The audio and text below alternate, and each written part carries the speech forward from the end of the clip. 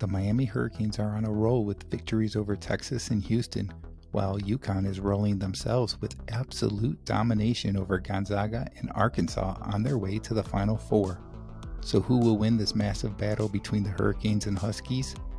UConn is the only Final Four team that has been there before, but there's something about this Miami team, and they never seem to be out of the game no matter the score. That all said, I'm going with UConn to win a close one.